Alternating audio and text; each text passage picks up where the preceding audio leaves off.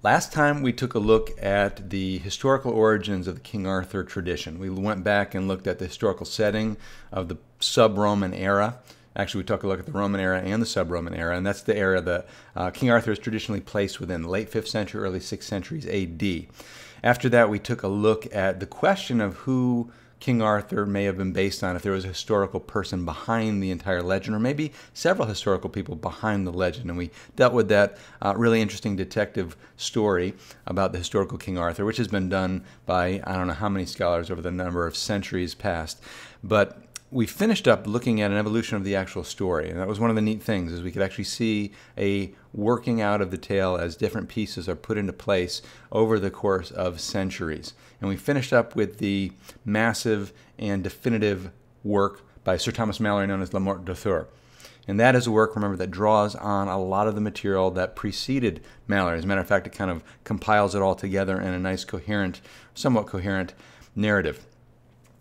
What we're going to do today is we're going to take a step back and go to some mythological inclusions in the material. We're going to start by taking a look at the Grail and actually work through another evolution of the Grail tradition. It's a little bit more brief treatment than we did with Arthur in general, but we're going to study the Grail, where it comes from and how it's adapted into the King Arthur tradition and emerges as the item that we think of today when we think of the Holy Grail. And then we're going to take a look at just a few other mythological stories or elements that have found their way into King Arthur, because if you remember when we talked about the Arthurian tradition, it was one of those traditions that ends up swallowing up lots of other things that were going on. Even Stonehenge, which we mentioned was 3000 BC, this pre-Celtic monument right there in Britain, ends up finding its way into the Arthur tale.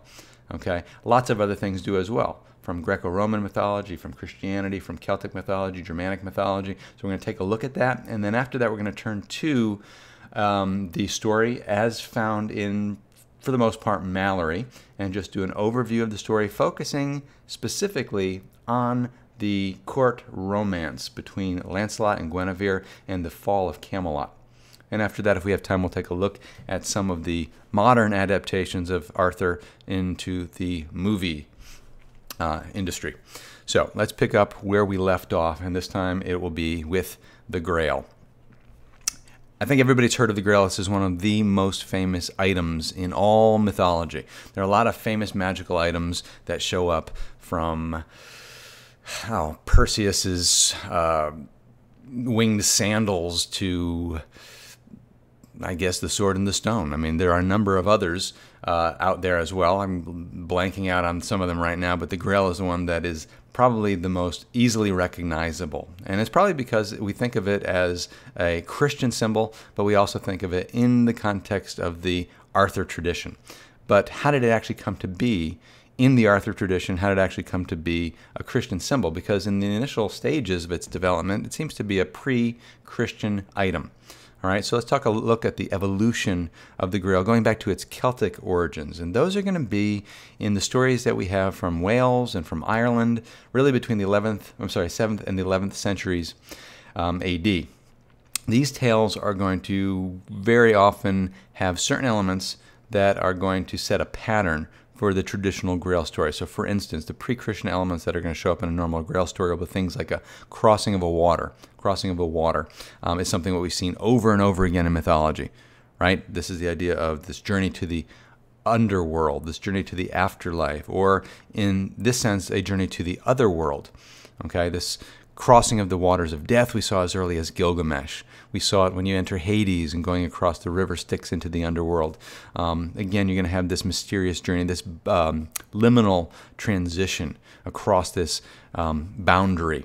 Okay, so you're going to have that very often, and it's, like I said, attached to going into another world. In the Celtic mythologies, you'll see this idea of an other world, which is often a place of the divine, a place of death, a place that might represent eternal youth or even imprisonment. It's used in various different ways in different stories, and often you enter the other world through some kind of cave or by crossing a body of water like the sea, and sometimes you're invited in by having a mysterious woman show up offering you an apple. Okay, and in the Welsh tradition, the world, one of the names for the other world is Anwen. Okay, so We're going to talk a little bit more about this as we go forward, but another thing that's added in here is the idea of a cauldron. Now, cauldrons were incredibly important in Celtic mythology. You have a number of different cauldrons, magical cauldrons show up, and these are also associated with life and rebirth, and usually attached to the otherworld. Okay, there's a famous story in Celtic mythology about Bran the Blessed. This particular character has a cauldron that is known as a cauldron of rebirth. It's from the second branch of the Mabinogi, where he gives this cauldron as a gift to his sister's new husband, King Matholwch of Ireland. Okay, Branwen is the sister. She marries this guy Matholwch, who's given this Per Dedani, which is the cauldron of rebirth. And then later in the story, after he starts to mistreat Branwen, Bran and his soldiers end up going into Ireland to avenge her. And ultimately you see the cauldron used where the dead warriors are placed within it and returned to life, okay, without the power of speech. So you've got this idea of magic and rebirth. In another Irish myth, the story of Dagda, the god who is known as the good god, the god of fertility, possesses another magic cauldron known as the Cauldron of Plenty, which produces enough food always to feed however many people are hungry. You never run out of food if you've got Dagda's Cauldron of Plenty. So here you've got this idea of a cauldron associated with abundance, associated with life, associated with food, associated with rebirth. Okay? There's even a tradition in the Welsh poems of King Arthur. It's in a story known as the Spoils of Anwen, which dates probably to around the 10th century, where he actually goes into the Celtic underworld known as Anwen and steals a magical cauldron of inspiration that is possessed by these 9 priestesses. Okay, now I want you to remember the number 9. 9 maidens, 9 priestesses, 9 sorceresses. You're going to see these mystical women associated with places like Anwen. Here's this story where you've got the 9 priestesses of Anwen. We're going to see parallels to that as we go forward, and I'll remind you as we get there. The picture you're actually looking at on the screen is what's known as the Gundestrup Cauldron, which is in Denmark. It's actually in a museum in Denmark. And it's got a number of Celtic illustrations or elements in the cauldron itself. This is a highly decorative work of art. This is not the type of cauldron you would use for your daily cooking, most like, but it definitely shows you the importance of a implement like a cauldron. Okay, it's obviously a special treatment. Another element that we find in the story is the idea of the wounded king, some kind of king wounded by a spear wound or a sword wound, usually to the thigh, and associated with the barrenness of the earth. When the king is wounded, the earth suffers with him. This is another Celtic idea where the king's prosperity, the king's health, is translated into the health and prosperity of the realm, the health and prosperity of the fertility of the earth, going back to the early, chthonic ideas within mythology. All right, all this stuff finds its way into the Arthurian tradition by the 12th century. Okay, but in the earliest versions of the story, it's not going to be a Christian item, because clearly what you're looking at here is a pre-Christian element. So let's first take a look at a story that comes out of the Welsh tradition. There's a little bit of controversy as to exactly when this story was written. It's the son of Peredur, son of Efrog. It's an anonymous Welsh romance that's associated with the Mabinogion, the White Book of Rhydderch, which actually dates to the 12th or 13th century, but the story itself is possibly much earlier, though there is, like I said, debate as to exactly the chronology here. So there's this kid, Peredur, and he, in the story, ends up going to this magical castle, which is owned by his uncle. While he's there, a number of things happen. You have a sword that breaks, he sees a lance bleeding, and a platter brought before him carrying the severed head of an individual who he comes to find out is his cousin. And then by the end of the story, he and Arthur end up coming back to the castle to avenge the people that murdered his cousin, which happen to be these 9 witches, okay, of Gloucester, the 9 witches of Gloucester. So here you've got some of the basic elements that you're going to actually see in some of the earliest Grail stories. Now, the elements that are interesting, of course, you've got the story that I just talked about, the Spoils of Anwen, where you've got Arthur going down and getting this cauldron from the underworld, and he, of course, encounters the 3 priestesses. In this story, of course, there's 3 witches. Okay, so it's clearly a parallel. As a matter of fact, if you remember when we talked about Geoffrey of Monmouth and his Life of Merlin, I think I mentioned that when he introduces the character of Morgan for the first time by name associated with the island of Avalon, she was one of 9 sorceresses that resided at Avalon. So you've got this idea of Anwen and the 9 priestesses. You've got the idea of Avalon and the 9 sorceresses. You've got this idea here in Peredur where you have the 9 witches. So again, you've got the same elements, including the idea of a cauldron or a platter in this case, carrying a head, which incidentally should also be something that would remind you, if you were familiar with it, with the story of Bran the Blessed, which I just mentioned a second ago. Because at the end of the story of Bran the Blessed, he's actually decapitated, and Bran's head is carried back to England, kind of like you see in this image here. So again, the decapitation, the cauldron or platter, the other world, all these things are parallels. Okay, so you've obviously got this type of Celtic mythology that's being morphed and changed and incorporated into other later stories. There's no Grail, however. Okay, there's a platter that carries a head. It's not called a Grail, as far as I know, in the Welsh. But the next story we're about to look at does introduce the concept of a Grail. Now, the next story is also very, very similar to this story of Peredur. As a matter of fact, it's going to use a character with a different name, a different version of the same name. Peredur is usually the Welsh version of a character that's known more commonly as Percival. Now, Percival is going to be one of the most important knights in the Arthurian tradition of the search for the Holy Grail. And this early version of the Grail story is introduced by Chrétien de Troyes in his Conte de Grail, which dates to about the 1180s. Now, the question for scholars is, which came first? Was it Chrétien's work, or was it the story of Peredur? Did one borrow from the other? Which one borrowed from which? Were they both working on some kind of earlier tradition that they were drawing from? Because there's really close similarities, but there's also some radical differences between these two stories. But it's this story that's going to be the beginning of really the Grail tradition. So let's take a look briefly at how it works out. You're introduced to this kid by the name of Percival. Now, what we know about Percival in the beginning of the story is he's poor, he is ignorant, he's very inquisitive. He's raised in the woods, kind of away from everybody with his mother. He doesn't have a father. He doesn't have any brothers. His father and brothers were knights, we find out, and they were killed years earlier. And the mother has wanted to kind of protect him from that entire world of knightly combat. She wants to keep him safe.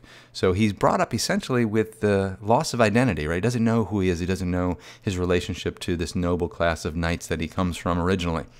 Now, one day he does see knights approach in the woods, and he thinks when he first sees them in their armor that they're angels, they're something otherworldly, and he begins to question them about all kinds of things, about, what it is they're wearing, what it is they're carrying, and they get a little bit irritated that this kid doesn't know anything about anything, apparently, and keeps asking these annoying questions. At some point, he's ends up becoming a knight. He actually follows these guys to King Arthur's court. He ends up becoming a knight, so he gets in touch with his destiny or his lineage for the most part.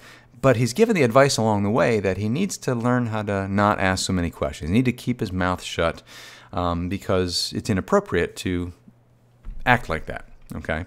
And he doesn't come across very well. Now, as the story goes on, we're introduced to the Fisher King, which is this king who has been wounded in the thigh. He ends up being the host to Percival, invites him to his castle, and provides him with food. And in the midst of this guest-host scenario, he's given a sword that for some reason is destined to shatter, destined to break. And then he sees a procession come through the hall, which is the Grail procession. In it, you see a dripping spear, or a spear rather dripping with blood. Behind it, a candelabra being carried, and then this golden platter that's referred to as a Grail. Okay, now the word Grail, by the way, is, I didn't really talk about, I probably should have introduced the term. It actually comes from the Latin gradale, which means in stages. So this was the common term for a serving platter at this point in the development of the story. So when you're introduced to this Grail, it was a plate. It's not a cup yet. Okay, and it was used to serve, and the reason it's, in the stages, this idea of gradual, the word gradual actually comes from that root word in Latin. But It's because, he would serve different courses of a dinner on the serving platter. So here's this platter that's brought out in front of him, and there's another platter that's carried behind that, and the procession kind of goes through and then just disappears. And he follows the advice he was given and doesn't ask any questions. This is really strange, but he doesn't ask what's going on. And you find out later that it's because he fails to ask the right questions being, why does the spear bleed, and whom does the Grail serve? If he asked those questions, he would have actually healed the wounded king. Okay? Now you come to find out later that the platter is serving the wounded king's father, the fisher king's father, and it's keeping him alive with this single communion wafer that's being brought to him. So you've got this Christian element right there with the communion wafer. But the story itself is never finished. We don't find out anything more than that. Kind of leaves you hanging, which is very frustrating if you've ever seen a TV series that introduces, a lot of great plot line, and all of a sudden, for some reason, the network cancels it before the next season airs, and they left you with a cliffhanger. I always hate that. I've seen a number of seasons that have done that, and you want somebody to come along and finish it, and you're just left very frustrated. That's kind of what happens after Chrétien fails to finish Conte de Grail. So you have a bunch of people come along afterward and attempt to actually finish the story. They're going to do what I think today we would call kind of fan fiction. They're going to pick up where the story leaves off, or maybe even rework the story. So after this story, let's look at a few of the Grail continuations, just really briefly. There are at least 4 mentionable Grail continuations after Chrétien. The first one is going to be around 1200. It's an anonymous work. We don't know who wrote it, but in it they shift away from Percival to the figure of Gawain. Okay, he's going to be the Grail Knight in that version. The second version, around the same time by Gautier, is where Percival returns to the Grail Castle in the end. The sword which has broken, he never ends up mending. Then the third finish or continuation around 1230, Manessier. Percival becomes the Grail King and ends up ruling for 7 years, and then at the end goes to heaven along with the Grail and the lance. And then around the same time, the fourth continuation by Guinevere is where Percival returns to the Grail Castle and completes the mending of the broken sword. And none of these really have added anything incredibly important to the tradition. So we need to wait around for the next source, and this is going to be the one that are really going to make a difference in the evolution of the tale. So let's take a look at the Grail as it becomes officially for the first time the cup of Christ. This is what you tend to think of when you think of the Holy Grail. Okay, now this version is a little bit earlier than those other continuations, so we can think of it in a way as a continuation as well, but it's the one that really is going to affect the later traditions. It's done by Robert de Baron, a work known as Joseph of Arimathea. Sometimes it's known as the History of the Grail. It's the first work to identify this item with the Last Supper, and it's said to be the thing that fed Jesus at the Last Supper. And it also is something that this guy Joseph of Arimathea used to catch the blood of Christ when he was on the cross. Okay. Now, if you don't know who Joseph of Arimathea is, this is a figure that's mentioned in the New Testament.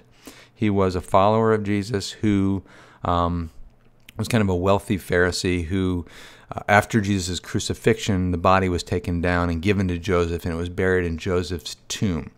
Okay, we don't find very much else about Joseph in the canonical scriptures, but there are mentions of the character in later tradition.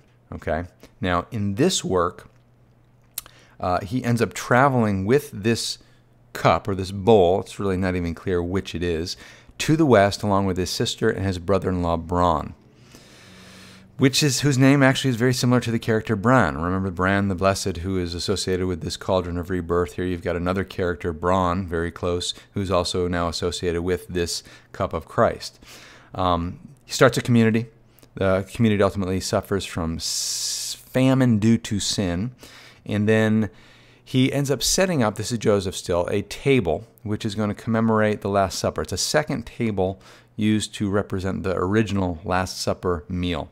And on it he places the Grail, and then there's a fish that is placed there as well, which was caught by Bran, who is characterized as this fisherman figure. And this is kind of the origin, supposedly, of the Fisher King idea.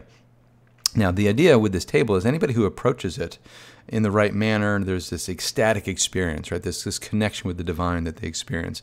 If you're a sinner, however, you try to sit at this table, you end up being swallowed up by the earth. This is the origin of what comes to be known as the siege perilous, this seat of Christ that only the purest can reside in. Okay, we're going to talk about that in a little bit. But now we've got the table, you've got at least a second table, you've got a custodian in the figure of Bronn, who is now called the rich fisherman, and it's eventually brought into Britain, not by Joseph himself, but by the people that he leaves behind. And then you get this idea that the Grail is going to wait there for a third table, for a third Grail keeper. And that third table is going to be, of course, Arthur's famous round table. Now, I probably should have brought some of the text up as we were going, because I just mentioned all of this and I didn't advance the text for you guys. So, the other story, because Robert de Boron wrote a few other works as well, including a work on Merlin, which I think I mentioned last session. He wrote one on Percival. This happens to be lost. It was written around the same time, a little bit later than Joseph of Arimathea, but we do have other versions of the Percival story that seem to be based on Robert's version, known as the Didot Percival, which is an anonymous work. We come to find out that Bronn ends up having 12 sons, reminiscent of the 12 apostles. One of his sons, Alain de Gros, ends up becoming the next Fisher King and the keeper of the Grail. Bronn's grandson ends up being Percival. So you got this lineage of the character Percival now attached all the way back to Joseph of Arimathea and to the story of Jesus, okay, which is the new addition. Percival character in this story ends up going on a quest. Eventually, by the end of the story, he's able to heal the wounded king. He heals the land. And then when he dies, again, he's taken to heaven along with the spear and the Grail. Okay? So that's this addition. The next stage is with the introduction of, I think, the fully Christianized vision of the Grail. I mean, not that it wasn't already Christianized by Robert de Boron, but it's going to become, I think, officially Christianized when you get to the emphasis that we find in the quest of the Holy Grail around 1225. This is part of what's known as the Vulgate cycle. And it's an anonymous prose romance. I mentioned the Vulgate cycle before. It's an incredibly important collection of writings. This is one of the most important in that series. It's often known as the Lancelot Grail cycle as well. And this is the version that's going to be influential because it's going to be picked up by Mallory. And what makes it fully Christianized, I think, is the fact that it is truly a Holy Grail at this point, and the emphasis is placed on certain Christian values, Christian virtues, Christian ideals, where it asserts the values of virginity and asceticism over and opposed to romantic and courtly love and chivalry and the things you usually associate with the Knights of the Round Table. So it tries to pick up with this idea of, what is the proper monastic life? That's the proper life, right, in virtue. The idea of living according to confession and fasting and prayer, purity, communion, all the things that a good monk would do. And then he ultimately will attain some kind of union with God. But again, it's only through this idea of purity and sinlessness, if that can be attained. So the main character here is no longer Percival.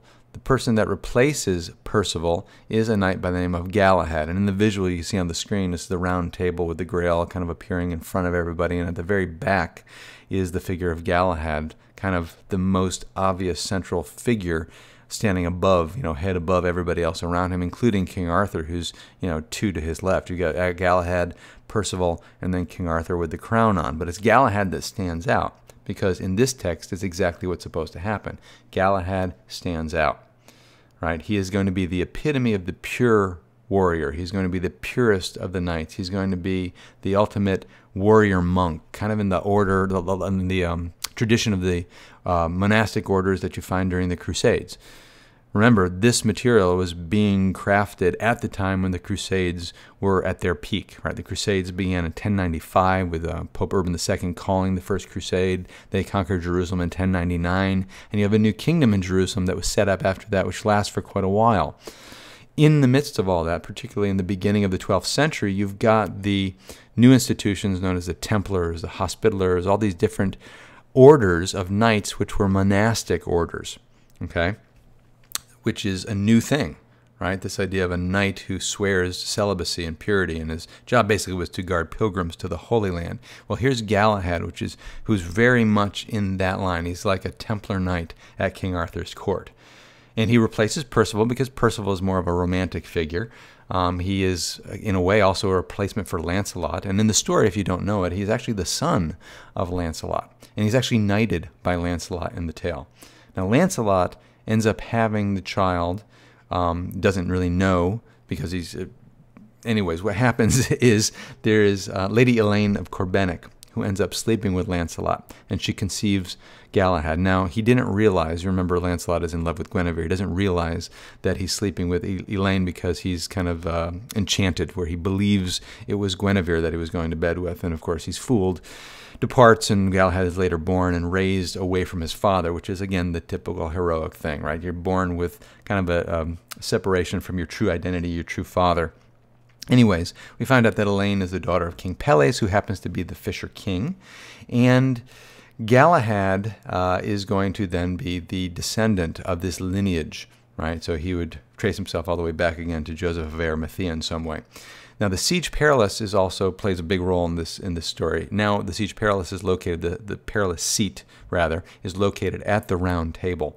And there's an inscription on the seat which says that, 454 years prior, these years are now complete since the Passion of Jesus, and it says that on Pentecost of this year, the seat will find its occupant. Now, the seat is the only seat at the Round Table that has remained vacant. The Round Table, remember, symbolizes equality, but there is a special seat there which swallows up anybody that is unworthy. They're kind of literally taken down into the earth, which seems to indicate that it's not completely a table of equality anymore, as it's morphed, because there's a special seat which indicates there's somebody that is superior or different that is going to reside there, and that inscription remains until the arrival of Galahad. Another thing that shows up at the time when Galahad shows up at the court of King Arthur is a stone, a red marble stone with a sword in it, kind of like the sword that Arthur originally pulled to become king. And this one says that, whoever, this is destined to be pulled out by the best knight in the world. And all the knights, of course, try to pull it out and fail. But then Galahad appears wearing this shining red armor. We find out that he's a descendant of King David, Joseph of Arimathea. You got this lineage going all the way back to the Bible. And then the Siege Perilous has a new inscription miraculously appear on it, which inscribes his name, Galahad. Okay, so he fulfills this prophecy, the awaited knight, and then he draws the sword from the stone.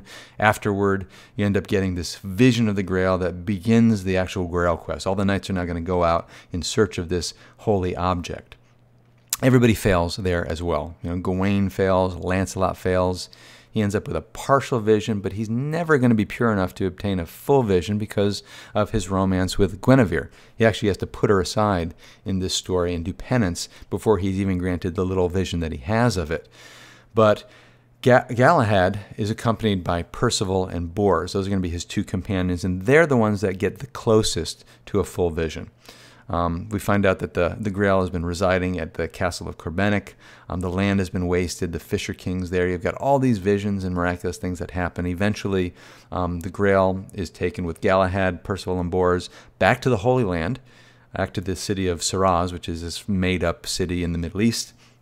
And Galahad eventually has his full vision of the Grail. He serves as king for a year, and then at the end, he takes communion. He dies, and he's taken up into heaven along with the Grail and the lance. Okay, now that's the version. Basically, at that point, it disappears from the story of Arthur. Okay, that's the story that Mallory is going to adopt and bring into his great work. Now, I should have brought up some of these visuals. There's a picture of Lancelot pulling the sword from the stone. Again, reminiscent of King Arthur. And here is a work kind of cut in half where you've got Sir Percival, Sir Bors, looking on in front of these angels, right behind these angels, and in front of them in the lower panel you see Galahad kind of in the, not kind of, but actually in the position of prayer before the table that has the Grail on it, and these other angels right behind that. Okay, so this is the evolution, and it's not the only version of the Grail that we have. We've got even other versions that are maybe even more bizarre. So you got this idea of it being a platter, a serving tray. this cup of Christ. In Wolfram von Eschenbach's version, known as Parzival, he makes the Grail into a gemstone. Okay, introduces a different Fisher King, a king by the name of Van Fortas. The gemstone idea is, again, something that provides food and eternal youth, and tends to remind me more of the idea of the Philosopher's Stone that you get out of the alchemical tradition, right, out of alchemy, which you may have heard of if you're a fan of Harry Potter. I mean, the first book, Harry Potter, is about this quest for the Philosopher's Stone. So you've got that kind of idea there. Again, Mallory, I'm going to mention one more time. He's the one that picks up with the version that we get in the quest. King Pelham is the Fisher King there, and King Pelham ends up being wounded by the lance in this story. His wound comes from the hand of Sir Balin. In self-defense, he's fighting with King Pelham and wounds him in the thigh with the holy lance. It's called the Dolorous Stroke. Okay, and then he's later, healed by Galahad. And then lastly, I'm just going to mention Wagner, Richard Wagner's opera.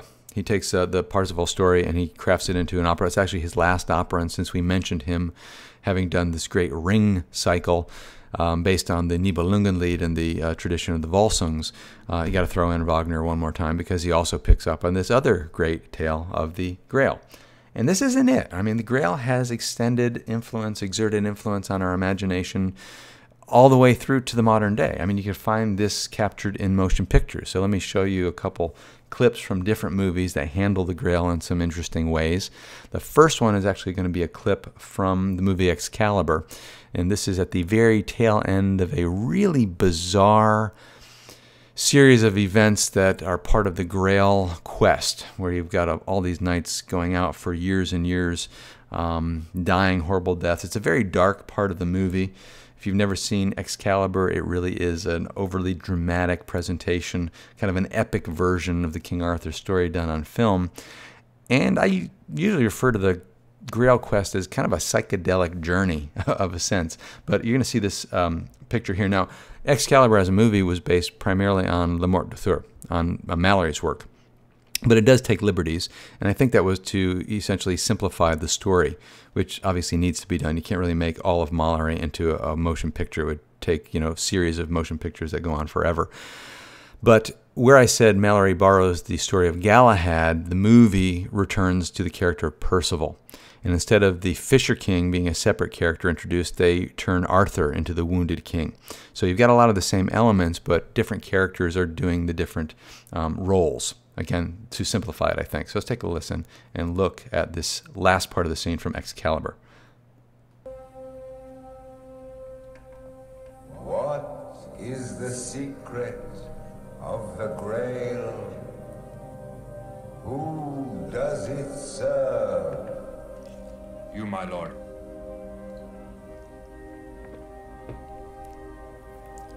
Who am I?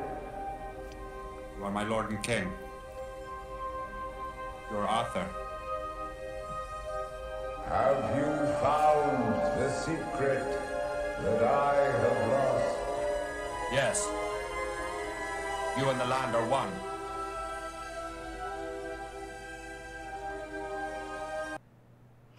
So like characters we've seen before in mythology, here's the king dying, but not dying, right? He can't die, but he's suffering until the healing drink is given to him in the movie. This is, reminiscent, if you remember the story of Phineas on the island with the story of Jason and the quest for the Golden Fleece, an earlier quest story, right? The same type of idea.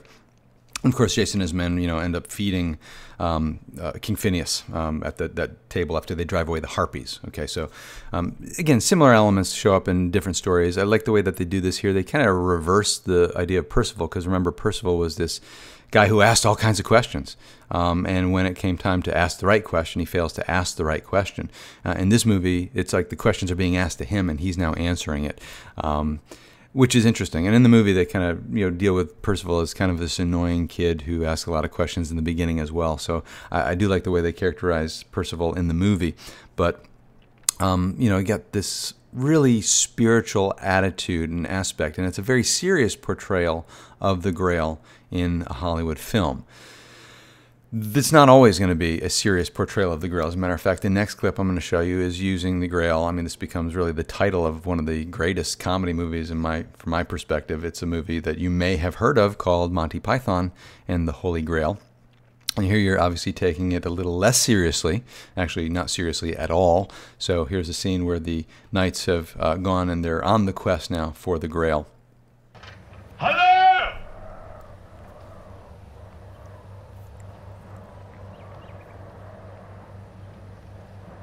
Hello! Hello? Who is it? It is King Arthur, and these are my knights of the Round Table. Whose castle is this? This is the castle of my master, Guinevere. Go and tell your master that we have been charged by God with a sacred quest. If he will give us food and shelter for the night, he can join us in our quest for the Holy Grail. Well, I'll ask him, but I don't think he'll be very keen. He's already got one, you see? What? He says they've already got one. Are you sure he's got one? Oh, yes, it's very nice. I told him we already got one. Okay, so you've got the comedy take on the Grail, and this actually is one of the like I said, one of the greatest comedy movies. Obviously, it's poking fun at the whole Arthurian tradition, but does it brilliantly if you're familiar with Python's work. The next one is one of my other favorite films. It does a modern quest for the Holy Grail, something you may have heard of as well from the Indiana Jones series. This was a movie known as the Indiana Jones and the Last Crusade. So is this perhaps the last Grail quest? And let's take a look at the scene where they finally passed the test and emerged into the place where the Grail has been kept all along. This certainly is the cup of the King of Kings.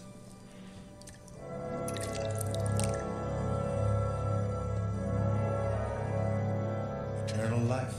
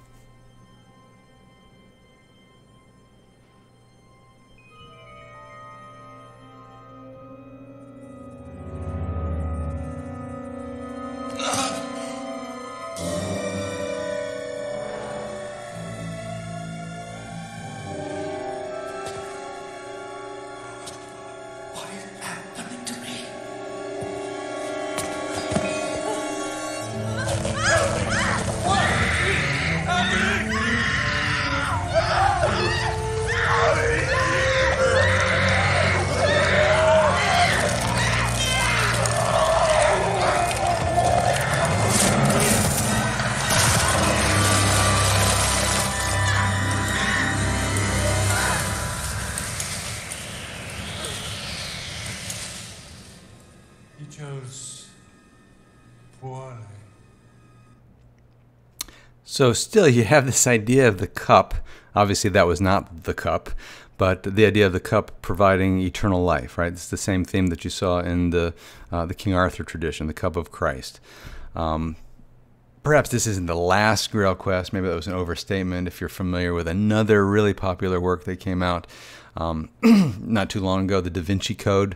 I'm not going to get into the Da Vinci Code, but it's really a fascinating read if you haven't read it. The movie is not quite as good as the book, but there is a movie version, and it is a Grail quest of a very, very different sort.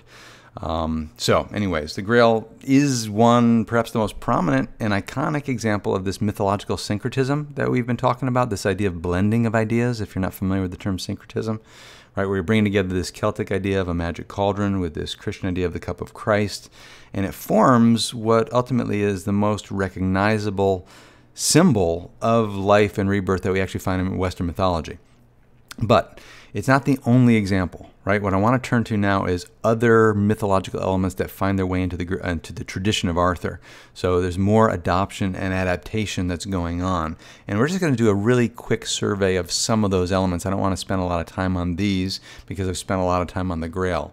But sticking first with the Christian stuff, right? I mean, the island of Britain, we already said in the beginning when we did the historical overview last time, that you've got a lot of interaction between different religious ideas and religious cultures. You have Celtic paganism. paganism. After that, you've got the Romans invade, and they bring their Roman paganism into the island. You've got Christianization taking place as the entire Roman Empire tends to move towards Christianity. Later, the Anglo-Saxon invasion reintroduces paganism a second time. This time it is Germanic paganism. And then they, too, end up becoming Christianized. So you've got a lot of interaction between different cultures. So you would imagine you would have a lot of this kind of stuff coming into the Arthurian tradition. The Grail ends up being a Christian image. The other thing that you see in the Grail story, which I mentioned but kind of in passing, was this spear, right? The lance that was bleeding, this mysterious object. Well, it too is drawn from Christian mythology. It's known as the Holy Lance. Sometimes it's known as the Spear of Longinus or the Spear of Destiny.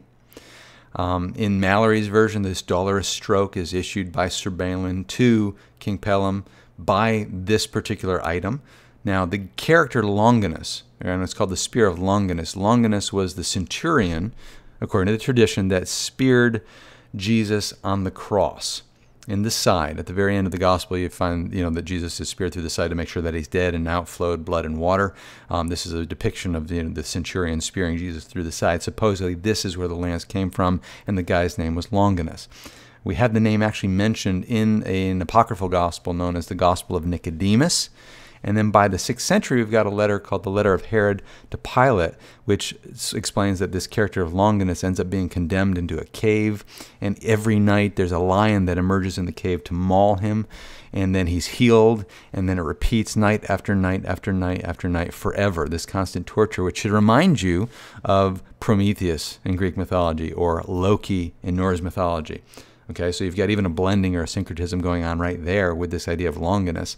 Other traditions or later traditions end up making this guy a convert to Christianity, and he ends up becoming a saint. Now, there doesn't seem to be any Longinus in the New Testament documents don't mention a Longinus. Perhaps the name comes from a description in the Gospel of John. In John 19, there is actually a word, lonke, which is used. It means lance. So the word in Greek for lance may have been where the word eventually came somehow into Latin and was transformed into a person's name. But anyways, this figure is actually becomes a saint within certain traditions of Christianity. And the Spear of Destiny, we find out, has been venerated throughout the centuries. And as early as the 6th century, there were people that claimed to have the Spear of Destiny in their possession. There's a whole movement in the Middle Ages and on of the veneration of holy relics, icons, and things like that. People collected them. You find them in various monasteries and churches and now in museums all around the world. And they would often be believed to have some kind of healing power or that you can get some kind of blessing. So when I was in Istanbul years ago, I went into the one museum there. I think it was I can't say it. My words are confused. Palace, whatever the first word is, and they have the supposed arm of John the Baptist in there, and it's really in this gold encased, it looks like an arm, but there's a little window open so you could see the bones of whoever it was that was in there. I don't think it was actually John the Baptist, but this is the type of thing that would circulate. So even today, there are at least 4 separate relics out there that are supposedly parts or the spear itself. Okay, if you know anything about the stories of the First Crusade, in the First Crusade, the soldiers on the crusade got down to the city of Antioch, which they had ended up taking the city and ended up finding themselves besieged within the city by the Muslim armies outside. And while they were running out of food and quite desperate, there was a vision that somebody had of St. Andrew, who told them to dig in the Church of St. Peter, and there they would find the Spear of Destiny, the Holy Spear, which they do. And I actually have a visual reproduction of this. There's actually St. Longinus statue found in St. Peter's Basilica in Rome. And apparently there is a relic of the spear located in St. Peter's as well. This is a depiction of the Crusaders digging in the Church of St. Peter in Antioch, and they find a spear. At least that's the story. They come out with the spear. It encourages them to push forth, and they make a movement outside. They open the gates and they ride out to do battle with the Muslims and end up winning their victory, thanks to the spear being brought before them. I think a lot of people dismiss that as a hoax of some sort. Maybe there was something found, who knows? Maybe it was just something to motivate the troops because there was a religious fervor, obviously, in the Crusade movement. But, we find this in various places. There's even a spear in the Hofburg Palace in Austria, in Vienna, that's claimed to be, the Spear of Destiny. So there's one item that finds its way into the Arthurian tradition. If you want to look at Roman mythology, a character Brutus, who we mentioned last time, whose name is borrowed into the word Britain, right? He is a great-grandson of the Trojan hero Aeneas, who becomes the founder of the Roman people, and then his grandson goes to Britain. The island is named after him, and he becomes really the ancestor of the British kings.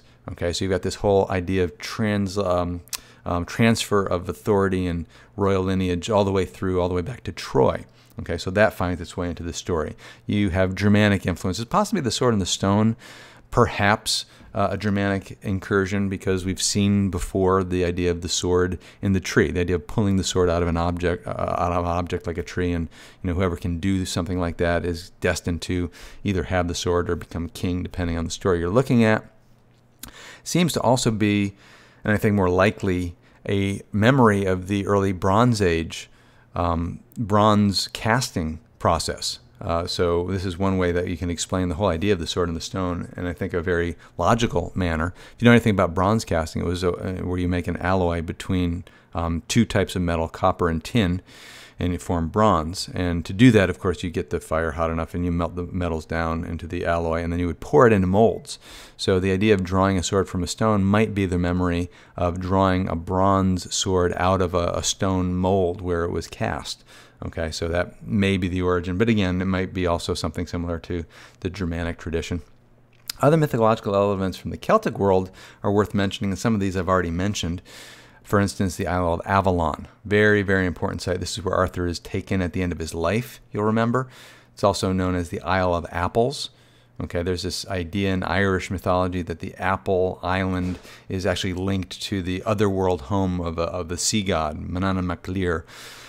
It's actually called the Isle of Apples in not Mallory, but Geoffrey Monmouth's work in The Life of Merlin. He refers to it not as the Insula Avallonis, but he refers to it as Insula Pomorum, or literally the Isle of Apples. And incidentally, if you remember, on the island in Monmouth, you have 9 sorceresses, among whom is Morgan, but 9 sorcerers that reside there. So this is, again, the underworld journey. Arthur is going to take an underworld journey, just like the heroes we've seen before, but to the Isle of Avalon. In Irish, you also have the term Emain Ablach, which seems to be also a variation on this idea of Isle of the Apples. Another Celtic incursion is the character of Morgan Le Fay, or Morgan, who is one of the 9 maidens on Avalon. She is based on the Celtic war goddess Morrigan, the Morrigan. This is a prominent figure in Irish mythology. The Welsh mother goddess Modron, also a possibility. And Modron, incidentally, is called the daughter of the king of Anwen, the king of the otherworld. So here you've got Morgan Le Fay as one of the goddesses, or one of the sorceresses, rather, at Avalon. So very clearly a parallel there. And she's a magician. She's a sorceress. So she has some parallels to the Greek character of Medea, in a way. Medea kind of being a villainous character at the end of the story, and Morgan Le Fay really evolving into the bad guy, or kind of an enemy of Arthur in the later stories. Not so much in the beginning, but by the end, she's taken on some of those negative aspects. Then we've got Gawain and the story of the Green Knight. Now, Gawain on his own is basically the Celtic sun god type of a character. In the story where he fights Lancelot, which we'll talk about a little bit later, the interesting thing about him is he has the special ability to gain strength as the day progresses between 9 in the morning and noon.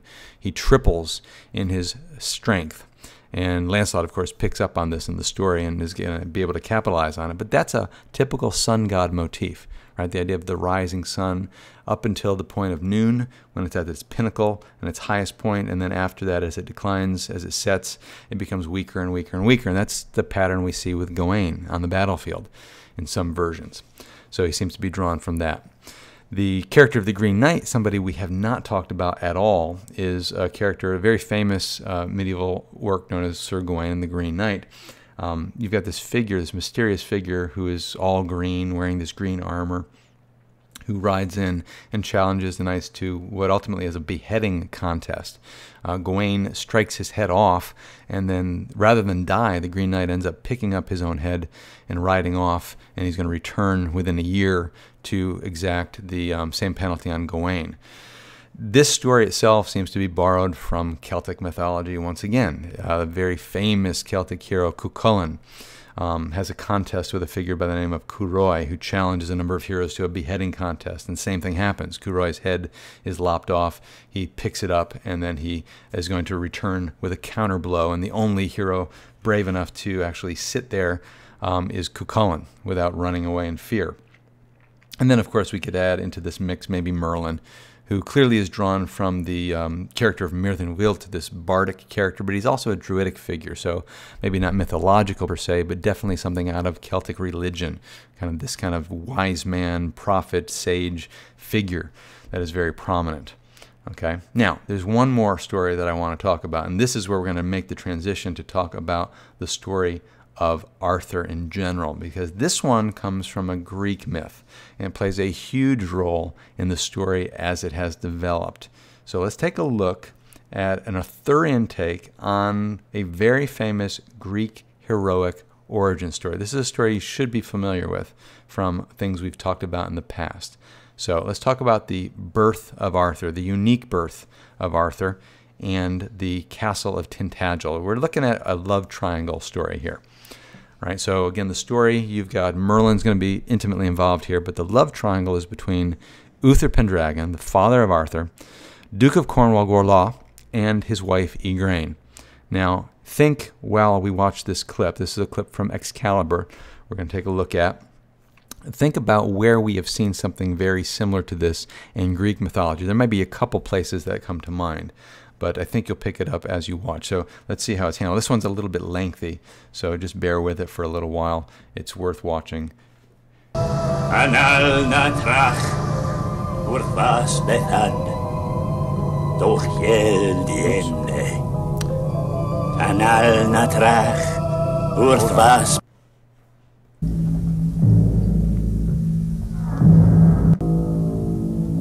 We have drawn him out.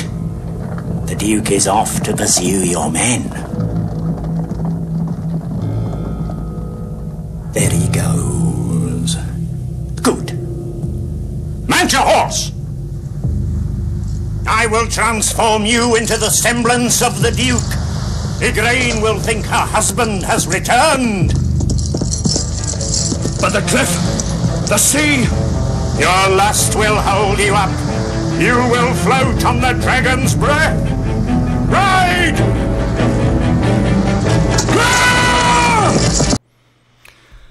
Okay, a little bit of a lengthy clip, like I said. You probably already have a couple ideas in mind as to where we've seen something similar in Greek mythology. It's interesting here the character of the Duke dies before they actually have this love affair, which somehow I assume is supposed to make Arthur and the conception a little bit more legitimate, because there's going to be, of course, the accusation that Arthur is an illegitimate child. But the interesting thing is, of course, Merlin performing the magic. Anyways, the Greek mythology, perhaps Paris, Menelaus, and Helen come to mind. Right, this idea of Paris would be a counterpart maybe to Uther stealing Helen away from her husband Menelaus. Of course, there's a better one. I don't know if this is the one that came to mind, but the story of Zeus, Amphitryon, and Alcmena with the birth of Heracles. I think this is the most clear parallel that you can point to, because you've clearly got the magic, shape-changing story. Again, might even remind you a little bit of the story of Sigurd and Gunnar in the proposal, basically, to Brunhild in the Volsunga saga.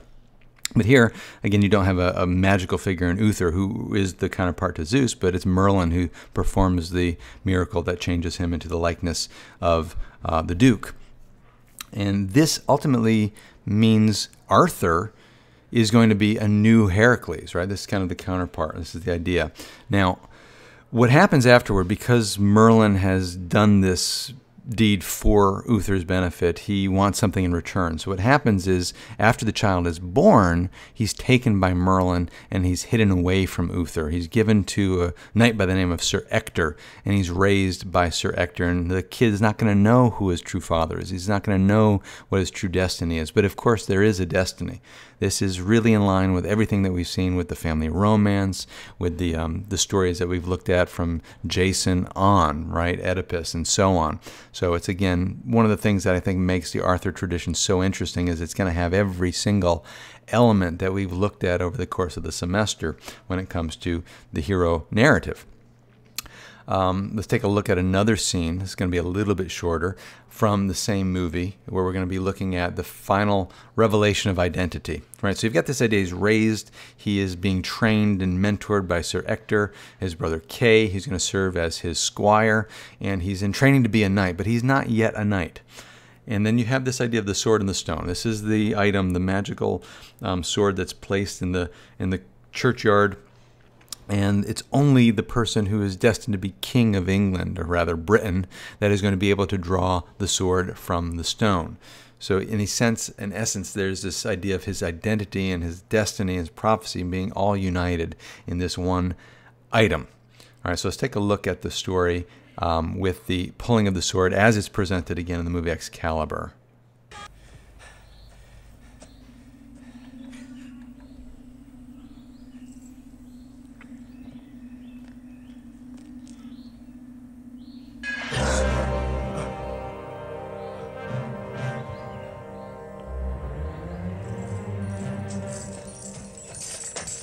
Your sword was stolen, Kay. But here's Excalibur. He has drawn the sword! Kay! Did you free Excalibur from the stone? Yes. No, I didn't. Arthur did. The sword! The sword! We have our king!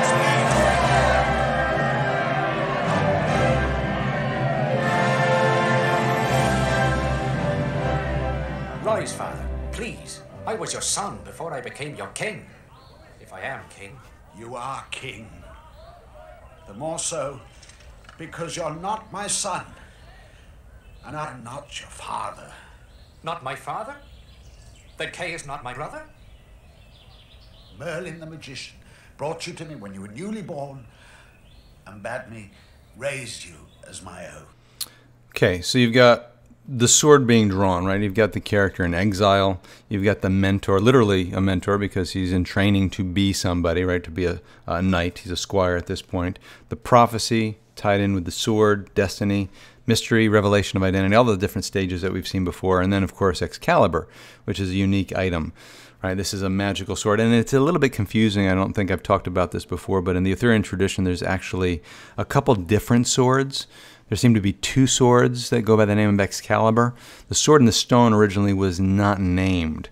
It's a miraculous stone attached to his destiny, but it originally wasn't called Excalibur. Excalibur was a sword that was given to him later in the story by an unnamed lady of the lake. Okay, along with a magical scabbard. And that part of the story is kind of interesting because it's a little bit like the motif we see in hero mythology where you've got the invulnerable hero. So in the story of the scabbard, he's asking, which is more valuable, the sword or the scabbard that holds the sword? And he finds the sword, of course, more valuable. Who wouldn't, right? What's the big deal about a scabbard? And he comes to find out that the scabbard itself is magical and has the ability to stop him from bleeding to death if he ever becomes wounded. So literally he's woundable, right? He's not invulnerable, but he won't die from the wound so long as he's wearing the scabbard. And in the course of the story, as it develops, it's eventually stolen from him. In Mallory's version, his sister Morgana steals the scabbard from him and replaces it with a fake, and ultimately this thing ends up disappearing from the story as it's thrown into the water at one point and never comes back. So kind of got this invulnerable character with a little bit of a vulnerability there. Now, what you notice in this scene is, of course, not only the revelation, but the idea that you have a division, right? You're supposed to have this unification that comes about with King Arthur, right? Here's the guy who's destined to unite the realm, to be the king of all Britain, and immediately the reaction by the knights is division, right? He's a child, he's not a knight, he's not experienced, he's not worthy, he's a bastard. All these different things are thrown at him, and you have a series of battles that take place as Arthur begins to unite the kingdom. And this takes a little bit of time in the Mallory account, but in the movie they go through it fairly quickly. The one guy that says he's going to support him in this scene is a guy by the name of Leodegrance. Now Leodegrance is important because he is going to be the future father-in-law for King Arthur. So I want to take a look at one more scene, kind of where this combat wraps up. In the movie they do this very quickly, but they in the story he does go to the aid of Leodegrance at his stronghold, and this is where he's going to ultimately meet Guinevere. So in the movie, I'm not going to show you the scene where he meets Guinevere, but you can see her in this clip. But this is the scene where the battle kind of culminates, kind of a one-on-one in the movie between Arthur and Sir Uriens. So let's just take a look at this, and you can see how it works out, and then we'll talk a little bit more about it. You're right. I'm not yet a knight. You, Uriens, will knight me. Then as knight to knight, I can't offer you mercy. What's this? What's this?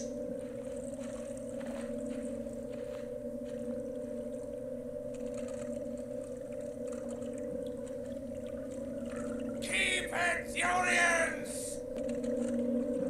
In the name of God, St. Michael and St. George, I give you the right to bear arms and the power to meet justice. That duty I will solemnly obey, as knight and king. I never saw. Excalibur is a very overly dramatic rendition of the story of Arthur, and it uses a lot of symbolism. You can see clearly here, perhaps the baptism idea. Here they're standing in the water, like in the Jordan River, where the John the Baptist baptizes Jesus, and there's this kind of role reversal, probably intentionally done by the director of the film. But the dialogue's a little bit wooden, the acting is a little different. Like I said, overly dramatic. But you do find a number of really, really accomplished actors in this movie. Of course, at the time when this movie was made, most of them hadn't really reached the pinnacle of their career. And the scene, Leodegrance, if you haven't noticed, is played by Patrick Stewart, who later goes on to Star Trek fame and X-Men fame and stuff like that. But Leodegrance is going to be, like I said, the father of Guinevere, and they're going to be the father-in-law of Arthur, and it's through him that the knights get the round table. It's actually a gift to Arthur from Leodegrance as part of the wedding, the dowry that goes with Guinevere to the king. And the importance of the round table is that it is round, which symbolizes something very important. It's this idea of equality, right? The union of the kingdom and the idea of everything, everybody around it being equal. I think I hinted at that before when we looked at the Grail story, but this is where it comes from in the actual tradition. Later in the story, of course, more war breaks out. He eventually unifies the kingdom, but Arthur is going to go on and go to war in Europe. Okay, so Arthur's wars continue and eventually culminate with the conquest of Rome. So that's something that I'm not going to cover as we discuss the story, but it is an important element in the tradition that he becomes not just king but emperor, and he has some really important battles in Europe, particularly the famous battle with the great giant at Mount Saint-Michel, which is kind of another David and Goliath parallel. So again, all these Christian elements come into the story at various places, which is kind of interesting. What I want to focus on is really the relationship between Arthur and Mordred and Arthur and Guinevere, and then the character of Lancelot. So let's take a look at the things that now are going to plague this supposedly ideal kingdom. You've got this ideal Camelot, the round table, union and equality, and all the great things that go with Arthur. Knights, shining armor, and chivalry, and code of conduct, etc. But in the midst of all of that, you've got a very bad problem that emerges, and it's going to begin with a relationship that Arthur has with a woman who he does not realize is his sister, and this is the woman known as Margaux. He's got a number of half-sisters in the story. These are children by the Duke of Cornwall and Igraine prior to Uther coming on the scene. And of course, doesn't know about these sisters because he was raised, again, not knowing who he was, never met his parents. Anyways, Margaux is the wife of a king by the name of Lot, and she has a number of children, among them Gawain, Agravain, Gareth, and Gaheris. Half-sister of Arthur, but he ends up sleeping with her unknowingly. And the result of their incestuous relationship is the child Mordred. Now, Mordred is going to be the big bad guy. Okay, now Mordred too is going to be raised away from his parent, right, or away from his father, really not knowing a lot about that. Or at least Arthur is going to be completely ignorant as to the true identity of Mordred for the most of the story.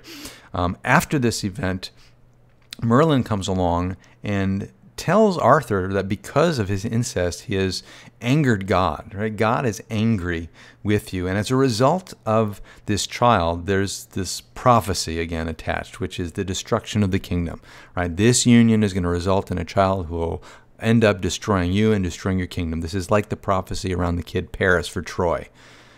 Now, Merlin gives him some really bad advice at this point, which Arthur listens to. And the advice is to gather all the babies that were born on a particular day in the realm, put them on a boat, send them out to sea where they can be left to die.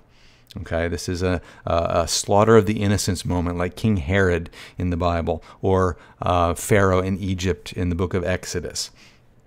Again, he does this. Arthur listens, he gathers the children together, but like all of these stories, the child is going to survive. All of the other babies are killed, but the one child that he needs to eliminate is not eliminated. He's found, he's raised, he's kind of raised in secret. Eventually, he's going to be introduced to the court as Arthur's nephew, okay, which he is. Of course, he's also his son. Kind of complicated when you get into these incestuous relationships. But the result of this is that Merlin comes back and says, God is not your friend, which is a really bad proclamation. Now, think of it in the context of we've been looking at along the semester. We've seen gods that have been enemies to heroes.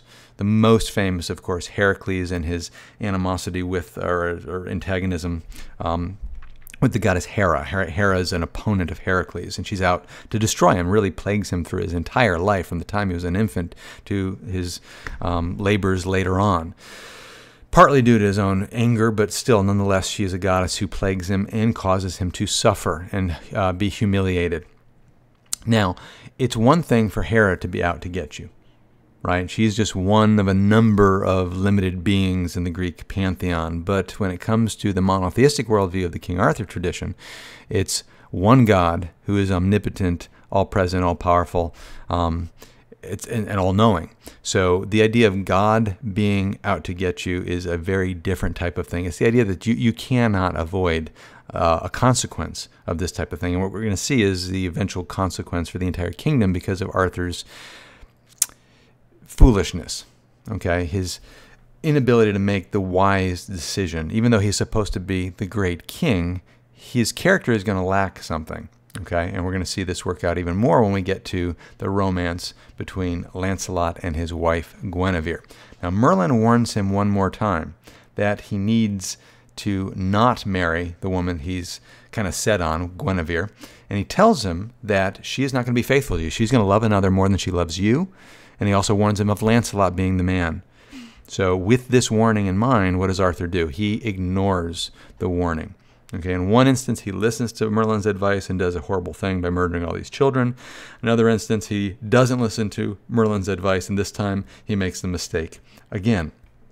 Now, he's going to marry her. Now, Merlin, after this, kind of departs from the story. You don't see very much of Merlin. As a matter of fact, what happens to Merlin in Mallory's version is he is the tutor of a young sorceress by the name of Nimue. In earlier versions, this is the character of Vivian.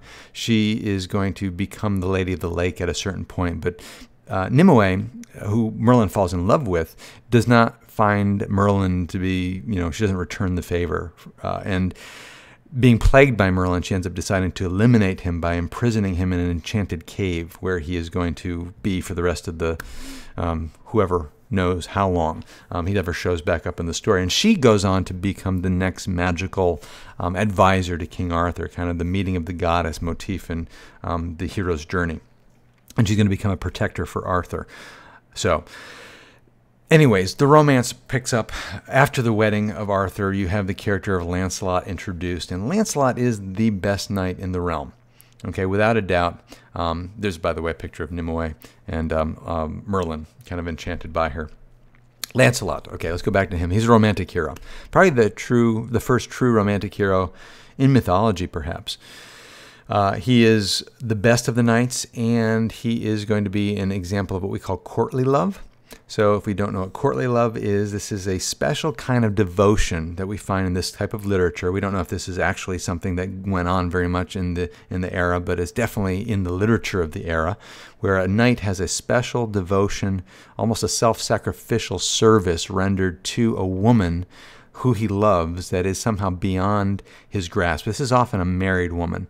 Okay, if you know anything about the idea of arranged marriages, I know we've talked about that in the context of Greek mythology, but again here you get this idea that the marriages, especially among the upper class nobility, was often a marriage of political union, often with the exchange of lands and various types of relationships. So it wasn't always for love. The idea of a courtly romance is the idea that you now have the opportunity to have a freely chosen, non-contractual relationship with somebody, kind of an extramarital affair. It's this idea of a forbidden passion and this idea of this desirable torture that one goes through as they continually do things to attain this woman who is always beyond their grasp, or at least most of the time beyond their grasp. It's the idea of an idealization of the female, or the feminine, a veneration, homage. It's a new type of heroic motivation. We said before that there are lots of things that motivate heroes over the course of mythology, but the history of mythology and the history of heroic stories, but very rarely do you see a truly romantic motivation. Right? You've got guys that fight for their wives like Rama. You've got guys that do things for the love of a woman like Paris, but they're not usually promoted as a romantic type of a thing, or where they are romantic in the modern sense like Paris and Helen. It's not a virtuous thing. It's a bad thing. Okay, so here's Lancelot, who we said before when we talked about the Knight of the Cart. He's willing to be humiliated. He's willing to do whatever it takes for the sake of Guinevere. He loves her, and he rejects all other women in his pursuit for her. But it's interesting because to cover up the fact that he loves her, he does all these wonderful deeds of valiant chivalry towards women, okay, out there that he doesn't have any interest in, and it's partly to conceal the fact that he loves Guinevere. If he just does things for her, it's going to be too obvious that he's in love with the queen. So he does things for women in general to cover it up. It's part of the ruse. Okay? Now, it's a love affair in their hearts. This is not a love affair that's been consummated physically, as far as we know, in the Malory version, like it was in the earlier version, Chrétien de Troyes. When he first introduces Lancelot, they do sleep together, but in this version, there's a question about what has happened. Now, like I said, as an affair of the heart, it becomes common knowledge that Lancelot and Guinevere are in love. Not just common knowledge, knowledge that even Arthur himself possesses. He knows about it, he knows how they feel about it, but the key thing is he is not going to do anything about it. He remains silent. He kind of closes his eyes, pretends it's not going on, and goes about his business. He doesn't want to break up the round table. He doesn't want to break up the relationship that he has. I mean, he loves Guinevere, he loves Lancelot, and Lancelot has done a lot for the realm. Okay, so he probably doesn't want to jeopardize that as well. But somebody is interested in revealing this, bringing it all out in the open, and this is going to be our villain, Mordred. Now, along with Agravain, his half-brother, he decides he's going to reveal the relationship publicly. He's going to try to catch Lancelot alone with the queen in the queen's chambers. And he gets the king to kind of go along with this, to go away and allow them to do this, which the king does. He and a number of other knights, including Agravain, burst in essentially on Guinevere and Lancelot while they're alone in the bedroom. Nothing apparently has happened, but in the skirmish that follows, Lancelot ends up killing almost all the knights, including Agravain, with the exception of Mordred, who flees and survives. Lancelot himself ends up fleeing from Camelot and retreating now that everything's been brought out into the open. But because it's in the open, Arthur now has to involuntarily act. He has to do something that he has hesitated to do, and that is to accuse the queen, to condemn her for her actions. Okay, he has to deal with the offense, and this is a tendency that I think we all tend to have when we're confronted with problems. It's often easier to close our eyes and pretend it's not there, and the lesson in the story, of course, is that the thing doesn't generally go away. It usually gets worse, and until you deal with it, you're going to continue to suffer in silence, and then at some point it might be a little bit too late, which is what the case is with Arthur. He has to condemn her to being burned, and the one person that's defending Lancelot and Guinevere this whole time is the character of Gawain, who is Arthur's right-hand man, more or less. And he says, these guys have been loyal to you. Don't jump to the conclusion that anything inappropriate has happened. Don't condemn her to burn. You need to give this time. He actually blames his own brother. Remember, Gawain is a brother of Agravain, half-brother of Mordred. He actually advised Agravain not to do what he was about to do. And the fact that Lancelot kills Agravain, he doesn't blame Lancelot for doing that. He actually says, it's Agravain's own fault. So he, again, is going to be in the corner, at this point at least, of Guinevere and Lancelot. And when the king orders Gawain to escort her to the trial, essentially, Gawain protests. He says, I'm not going to do this. I think it's wrong for you to condemn her to death. And he allows his brothers, Gareth and Gaheris, to do this in his place. And what they do, also being in protest against this condemnation, they say, we'll do it, but we're going to do it without our armor. We're not going to go armed. We're going to escort her in our normal clothes. Now, this is where things go horribly wrong, because in the last moment, in rides Lancelot to the rescue in his armor, and he cuts through anybody that is in his way of rescuing the queen. And in doing so, he ends up killing Gawain's brothers, Gareth and Gaheris. And at this point, Gawain goes from being kind of the defender of Lancelot to becoming the avenger. He is now going to hold Lancelot responsible for the death of his two innocent brothers. And he is going to want vengeance. Okay, and this is what's going to split the kingdom into an official civil war. It's going to be Arthur and Gawain versus Lancelot. And I notice Arthur here I put into the parentheses because it's really Gawain at this point that is driving the policy of the kingdom. Right? Arthur is kind of along for the ride. He's not the leader, he's the follower. And that's another sign that things are drastically wrong at this point. They go and besiege Joyous Gard, which is the castle of Lancelot, and attempt to get Guinevere back and punish him. And eventually Lancelot does return the queen to the king and attempts to make peace. And Arthur is really happy to make peace, but it's again Gawain that refuses to let it pass. Okay, they end up pursuing Lancelot to the mainland, to France, and eventually you have the showdown between Gawain and Lancelot, where Gawain is wounded in battle. Now, this is the scene where he grows in strength from 9 to noon. Day after day they fight. He's wounded once Lancelot realizes what's going on, and in the afternoon, as Gawain begins to weaken, he gives him a very serious wound to the head. He goes and recovers after a number of weeks. They fight again. He gets re-wounded, and this goes on until the point where Gawain ultimately has a wound that he's not going to heal from. He's mortally wounded, and Gawain is going to pass from the story. So you're left with, again, a divided kingdom. But in the midst of all this, fighting that's going on, and Arthur really being away from Camelot, the real problem manifests, because he leaves Camelot essentially in the hands of his nephew Mordred, which is the exact wrong person. Okay? Now, Mordred is interested in possessing Guinevere.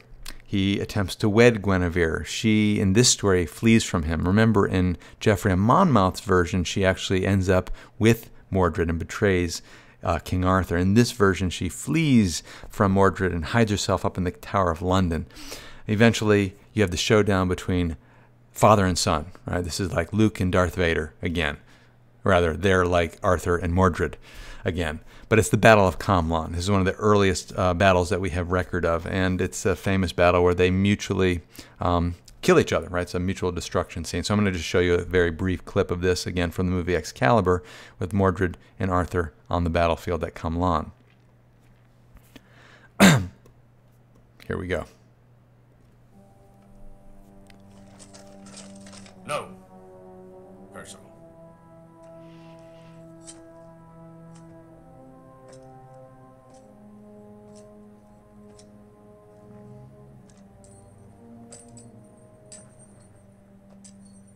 Come, Father. Let us embrace at last.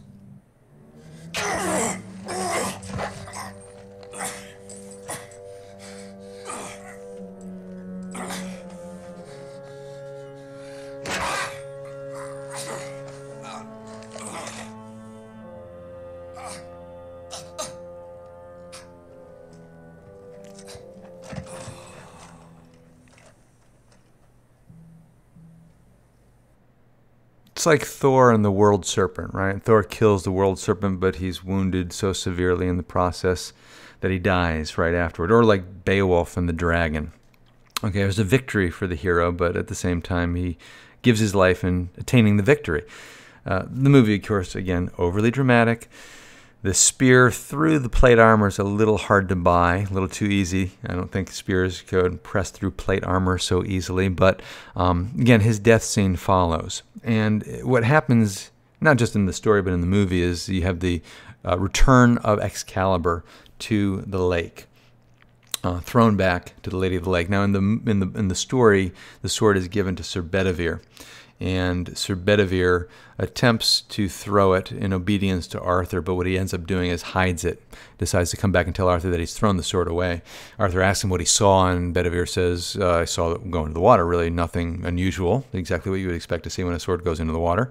And Arthur says, well, you didn't throw it back. You know, you're lying to me, basically. Go and do it for real this time. And a second time, he does the same thing. He hides the sword, comes back and tells him that he threw it away.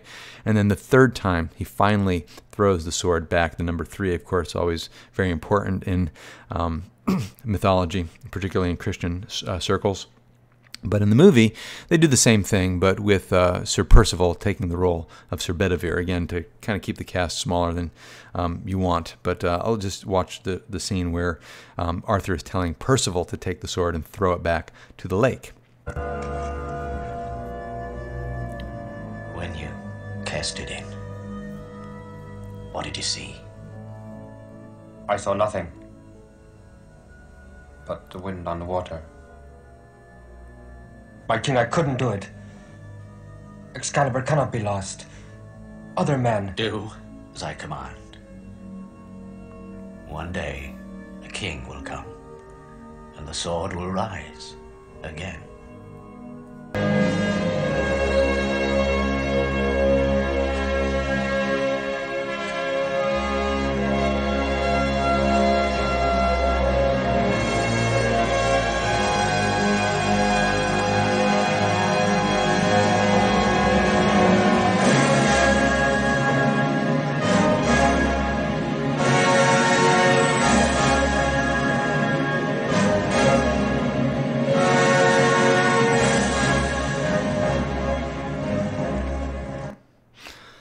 Dramatic music, the sword descends, right? This is, again, at the waters at the time of his death. This is the beginning of the end for Arthur.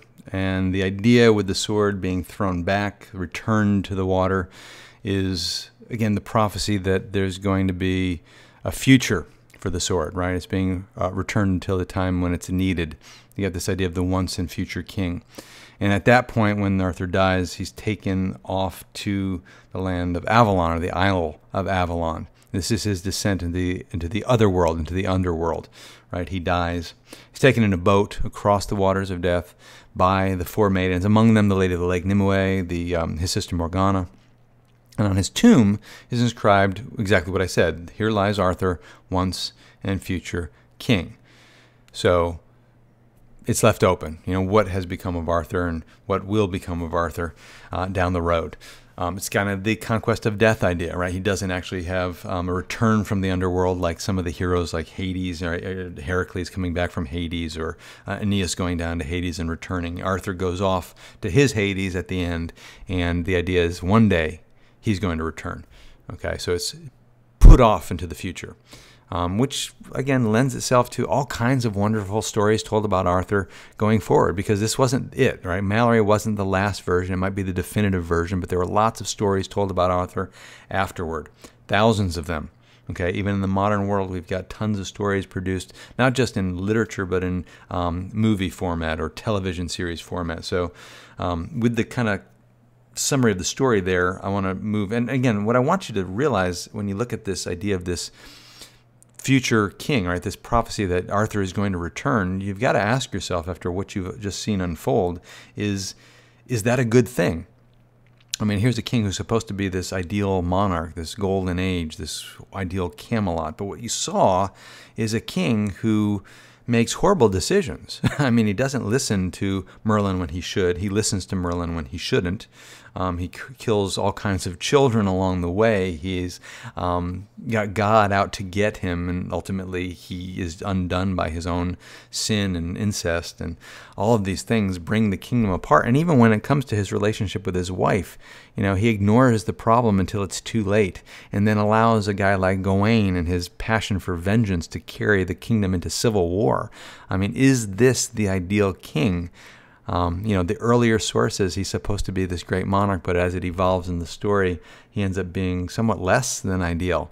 And again, there's quite a bit of moral lesson that can be communicated through these stories, but you would want to know, would we want an Arthur to return? Perhaps not. But anyways, we do have this story kind of continuing on into the modern age, so let's take a look at some of the ways Hollywood's handled it, just very briefly to kind of summarize. You've got versions of the story that have been crafted for children.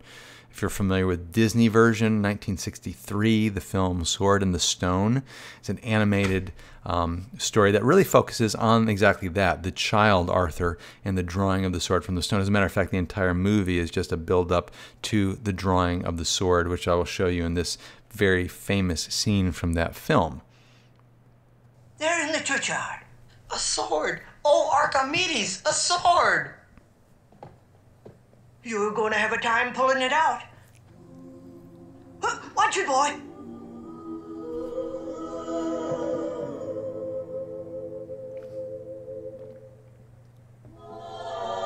Better leave it alone. Okay, got to have a sword. Now, come on, quick. Let's get out of here.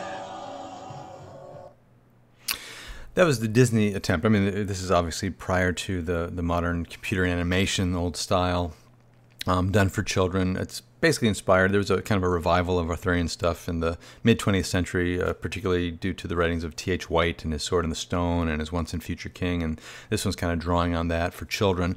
You also have around the same time a musical version of Camelot produced, originally for the theater. This was a kind of a Broadway musical, 1960, but there was a film version made 1967. It's known as Camelot, kind of a lengthy musical rendition. I'm just going to show you a very brief clip of a scene where Arthur is singing to Guinevere early in their relationship.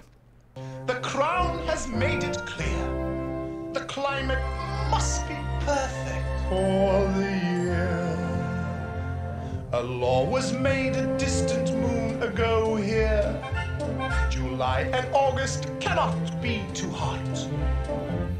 And there's a legal limit to the snow here in Camelot.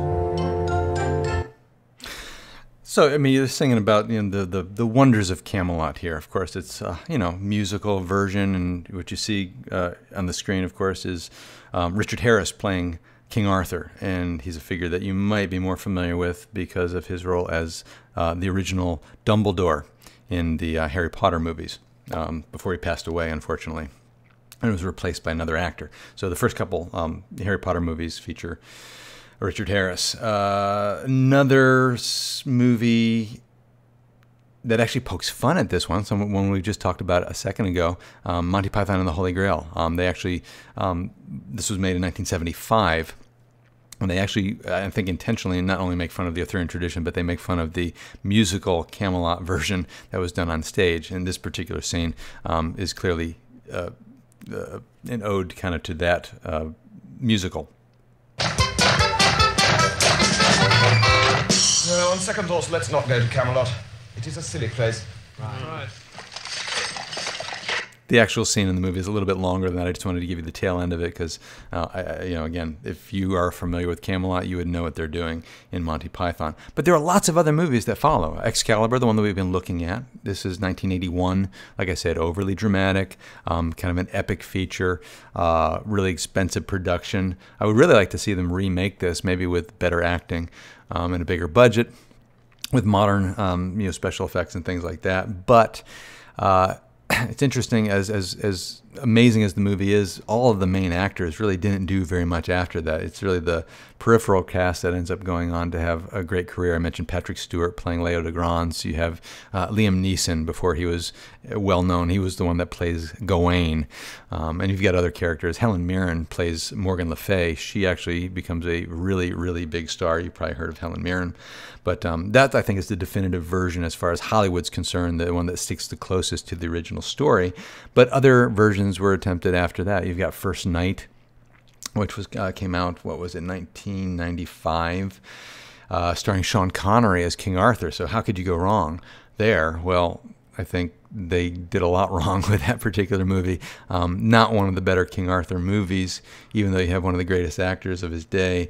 It's really focusing on the romance between Lancelot and Guinevere. Lancelot being played here by, what's his name, Richard Gere.